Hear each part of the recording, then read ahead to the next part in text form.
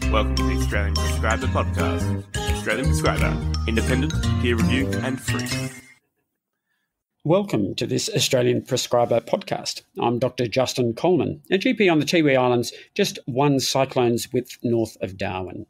And my knowledge of today's topic consists of the fact that I'm related to 3 dentists, one of whom is my dentist. So if I inadvertently poke fun at that profession, it's not at you, my dear dental listeners, it's at him. So we're here to talk all things teeth, and we may drift laterally into some nearby soft tissues at some point. And we're talking today about the Therapeutic Guidelines Oral and Dental new edition that has come out. And with me, I have Dr. Lee Fong. And Lee is a GP in Newcastle. He's also on the review panel for the Oral and Dental Guidelines, the Therapeutic Guidelines. And he has only a slightly better qualification than myself in that he's the actual son of a dentist. So welcome to the podcast, Lee. Thank you very much for having me.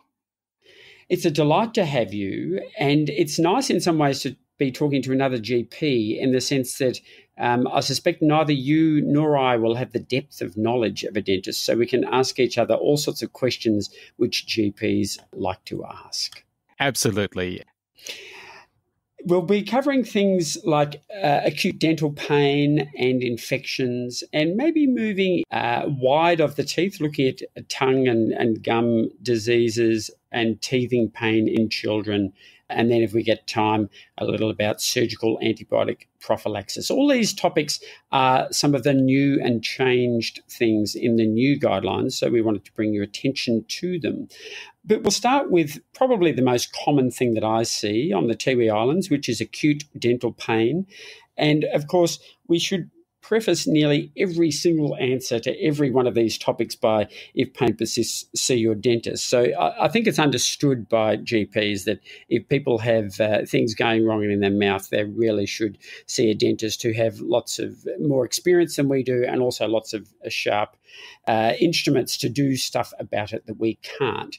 But let's face it, it's not often easy to get to a dentist. If you live on a small island, it's particularly hard where there's no dentist here. And so we GPs are left holding the can for at least some time. And then there's, of course, a financial and waiting list access to dentists as well, which can be a problem for our patients. So talking about acute dental pain, what sort of analgesics are recommended? Or what can we do about someone who presents to us with toothache? Well, the most common sort of pain when it comes to dentistry is inflammatory. So usually the use of an anti-inflammatory medication is the go. One thing that I learnt from being on the panel, I was surrounded by a who's who in the dental world of Australia, I think. The combination of an anti-inflammatory with paracetamol being used concurrently is essentially the first line when it comes to analgesia. And I think opioids, which often we are asked to prescribe, really don't seem to have such a strong role in dental pain. No, and there was quite a strong emphasis really on trying to hold back on opiates as much as you can. For very strong dental pain, then there may be an indication, but certainly the recommendation is to limit it, both in terms of dose and duration. So one suggestion, for example, with oxycodone was to try and hold it to no more than 3 days. Okay, and the pain is often, of course, due to an infection, things like root canal infections. Obviously, again, the proviso applies, see your dentist as soon as possible. But what sorts of things, in addition to pain relief, should or could we be doing in that situation? And I guess in particular, we're thinking to do or not to do with the antibiotics. Well, I might just preface the answer by saying, Sure. For us GPs, when we're looking at dental problems, the fantastic thing about the new guidelines is that there is a specific chapter for us, which is actually called Triaging Dental Presentations for Medical Practitioners. And it's just got a list of all the things that we would commonly encounter, one of which is acute dental pain. If you go to that subheading, then it will then take you to another fantastic table, which is a guide to differentiating and managing acute dental pain. And it's a brilliant table where it's like a dummy's guide to dental pain, essentially, where it divides types of presentation of pain into the common causes, depending on the symptomatology. And then it has the initial management that we could provide as medical practitioners. And then a little bit of a hint about what the dentist will do once they get their hands on the patient. So, for example, the first thing on the list is if you have intermittent dental pain when you have a tooth that's exposed to a stimulus. It could be hot or cold, sweet foods or drinks. But it's a pain that after the stimulus is taken away, the pain resolves. So the likely cause of that is reversible pulpitis. The initial management, well, number one, avoid any food or drink that causes the pain. And here's an interesting thing to come next. If there's an obvious cavity, then stick an inert material on it. And that can be chewing gum or even, and this was a new one for me, blue tack. I presume that you're not meant to swallow the blue tack.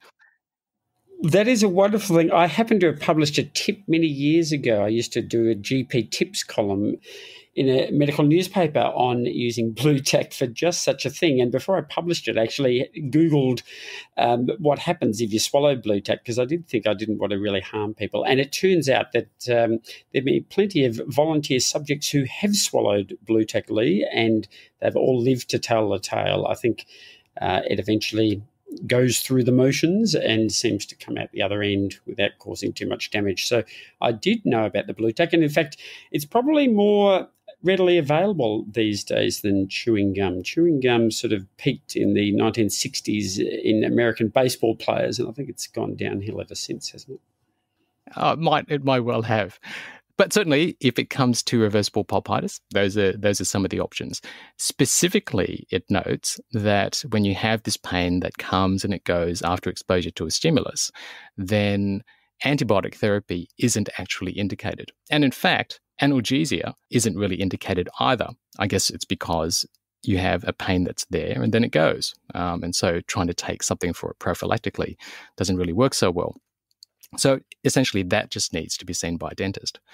On the other hand, if you have a severe dental pain that's experienced after exposure to a stimulus, but then persists as a dull throbbing type ache after the stimulus is removed, then that's a different kettle of fish. And then you're moving into probably irreversible pulpitis. At that point, you're starting to think you do need some sort of analgesia. You throw the anti-inflammatory at them. You're still going to use your blue tack or your chewing gum.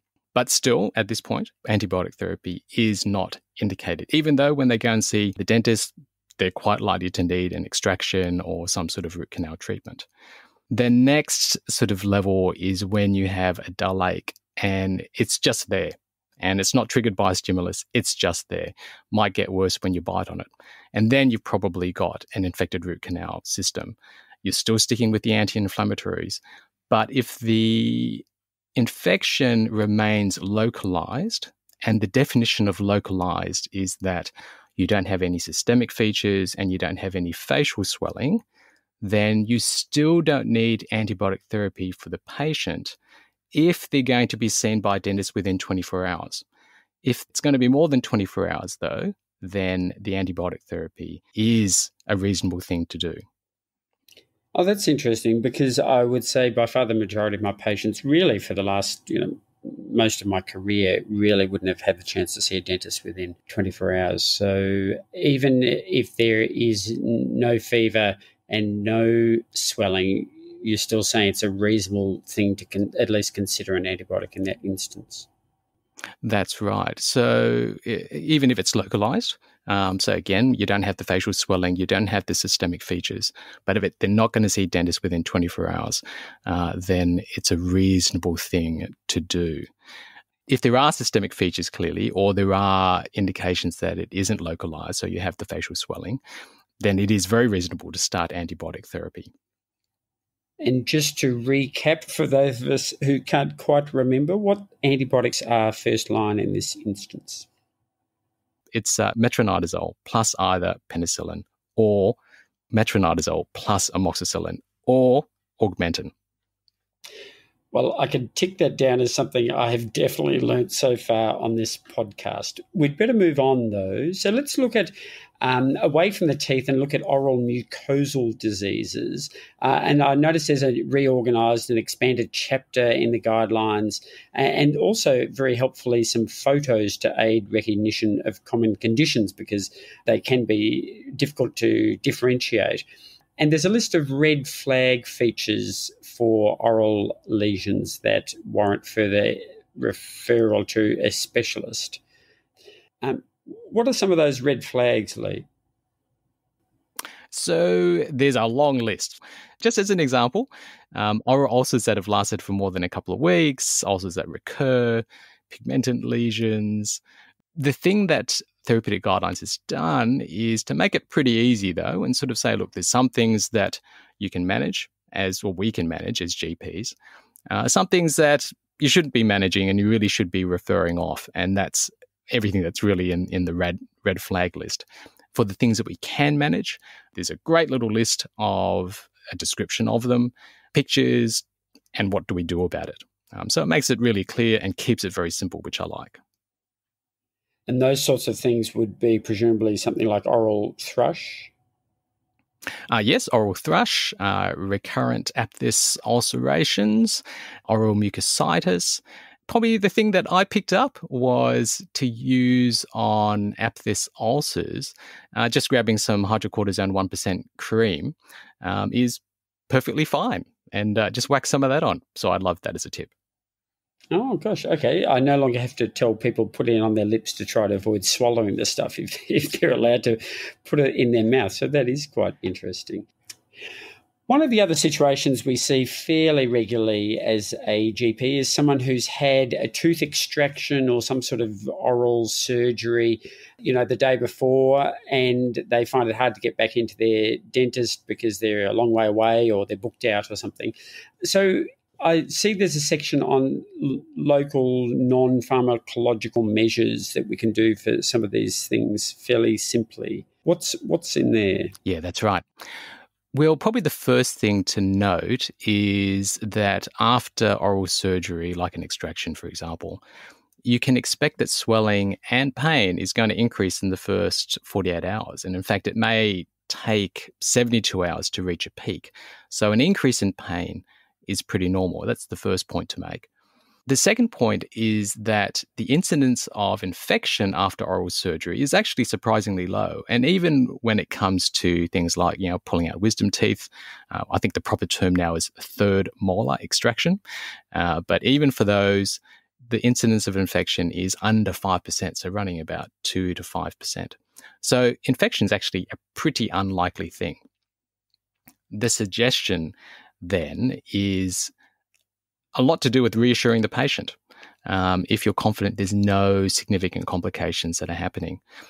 Local measures you can take include using a cold compress intermittently, 20 minutes at a time for the first 24 hours. You can rinse your mouth gently with warm saline. You can use non-opioid analgesics, that anti-inflammatory, for example, plus paracetamol. And if in doubt, you can get in touch with the dentist that did the procedure. Yeah, that certainly all makes sense. And I think it is something we fairly regularly face in general practice. So that's good advice. Another thing we see a little is people coming in with dry sockets. So they've had an extraction and the extraction goes just fine, but then a couple of days later they come in a lot of pain. What's the treatment for that? So, yeah, look, it's a relatively, it's not an uncommon presentation. So it occurs with about 5% of tooth extractions. So you get pain in and around the extraction socket. It's increasing for, 1 to 4 days after the extraction. So the way you recognize it is by seeing disintegrated clot within the socket. And often there's a bit of a smell associated with it as well. Probably the main point to make is that there is no place for antibiotic therapy. So it's not an infection. Antibiotics aren't going to help. It's going to sort itself out essentially over 2 to 3 weeks.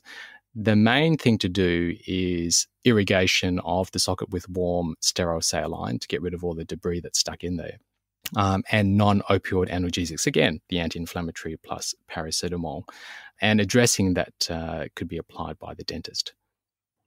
Looking at teething pain in children, something a bit out of left field, there's a new section added which also talks about tooth eruption.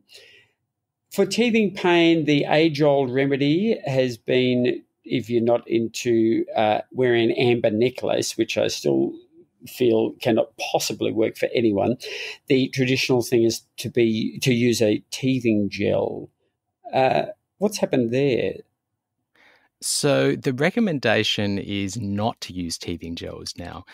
There's apparently a lack of evidence, really, as far as efficacy and concerns about potential for harm. So some teething gels, for example, contain salicylates, and that can cause systemic toxicity. Also, some of them contain local anesthetics, and you can certainly get adverse effects with those as well. In extreme examples, seizures, cardiac effects, and death. The amber teething necklaces, they're basically thought to be a choking and a strangulation hazard, so not recommended either. And so it comes back to rubbing the gums with a, quote, clean, unquote, finger. Definitely has to be a clean finger. Teething rings and cold compresses. And a quick note on the teething rings, they should be cold but not frozen. Oh, and of course, paracetamol. Right. So, Li Fong, what do we do when someone comes to us and they've knocked their tooth out at a game of footy or playing ultimate frisbee and they have an avulsed tooth? What's the basic first aid for that? So when it comes to a tooth that is missing, there's a few things to consider. The first one is that if it's a baby tooth, you shouldn't whack it back in. And so there's a bit of a guide in Therapeutic Guidelines to help you distinguish between a primary tooth, a baby tooth, and a secondary tooth. So that's the first thing. The second thing is it's really all about what they call the periodontal ligament. I hope I pronounced that correctly. So it's the bit in the root. You really want those cells to survive. And that's essential if the tooth is going to have the best chance of reimplantating without complications and hanging around for a few more years. So the suggestion is, if the tooth is dirty, then give it a bit of a rinse with milk or saline. Don't scrub it, don't rub it, and then pop it back into the socket. The sooner you get it back in, the better it's going to be, the greater the chance of it sticking.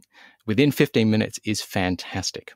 If you can't get it back in straight away for whatever reason, then you can preserve those cells of the periodontal ligament in milk. If you pop it in the tooth in milk for up to 6 hours, that's dairy milk. And so most sporting clubs nowadays have a tub of Tetra Pak milk that they keep exactly for that purpose. If you don't have any milk, you can just grab some plastic wrap, get the person who's lost their tooth to spit into it, and then pop the tooth into that and wrap it up. You get maybe an hour out of that, but certainly it's better than nothing. And another thing is, after you pop the tooth back in, you can put a temporary splint on to hold the tooth in position. If you've got some aluminium foil, that works really well. A bit of blue tack, that'll work as well. And then ask the patient to bite down and keep it in position. Very good. Does the same apply if you have a bit of a chip off your tooth? How carefully do you need to guard that? So if you've had some damage to the tooth as opposed to a completely avulsed tooth, it depends a bit on the degree of damage to the tooth. So if you've got exposure of dentine only, so in other words, that thing we talked about before, reversible pulpitis, if you have exposure to a stimulus, hot, cold, sweet, and it hurts, and then you remove the stimulus, then the pain goes away, then you don't really need to do very much. Just ask the patient to go and see the dentist as soon as possible. No antibiotics, not even really analgesia. On the other hand, if there's exposure of the pulp, and the way that you'll know that is that you'll probably see like a little red dot, like a little bit of soft tissue in the area of the fracture or within the cavity. And then we're looking at more like irreversible pulpitis, in other words, severe pain that persists even after you remove the stimulus. then that needs much more urgent dental treatment, preferably within 24 hours to prevent further damage or infection of the tooth. Thank you very much for that. I'm talking with Lee Fong, a GP from Newcastle. And let's finish now looking at anything new around surgical antibiotic prophylaxis, because I think that section has been updated. And like most sections involving antibiotics, it's a fairly rapidly evolving field as evidence comes to light. So what's the latest on prophylaxis for surgical procedures? The one-line summary is surgical antibiotic prophylaxis is rarely indicated for dental procedures, which is kind of, I have to admit, when we have patients that come to us, so often they seem to say that they need antibiotics because the dentist has said they need it, or they assume the dentist has said they're going to need it. But when we have a look at what the recommendations are, there's this great table in the guidelines now where it has a list of procedures, and they are tooth extraction, wisdom teeth removal, procedures involving insertion, dental implants, periodontal surgery, soft and hard tissue removal. And next to that, it says, is surgical antibiotic prophylaxis indicated? And in big capital letters, it has no. Right. Underneath that, there's one more type procedure, which is oral maxillofacial procedures. And then you might have some exceptions. And then the third thing that's listed is dental procedures not listed above. Is surgical antibiotic prophylaxis indicated? And again, in big capital letters, no. That's a table even I can follow, I think. So just a little caveat to that is for people who are profoundly immunocompromised and invasive dental procedure is needed, then it probably is worth just checking with the treating specialist to see whether or not prophylaxis may be required. Lee Fong, it's been a pleasure talking to you, not least because you hardly used any words which I didn't understand, which I don't think is the case if I was talking to an expert dentist. Thank you so much for talking to us. You're currently holidaying in Japan, so that's twice the difficulty, but we very much appreciate it. Thanks for your input today. You're very welcome.